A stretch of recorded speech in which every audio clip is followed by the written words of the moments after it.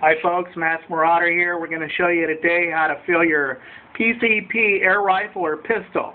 Doesn't matter whether it's a pistol or a rifle, same concept, same principle. And the same thing goes with your air source. This is just a little mini guy we have here today. You can use a big one that sits on the floor, or a scba bottle, fireman's bottle. This happens to be a 3000 PSI bottle.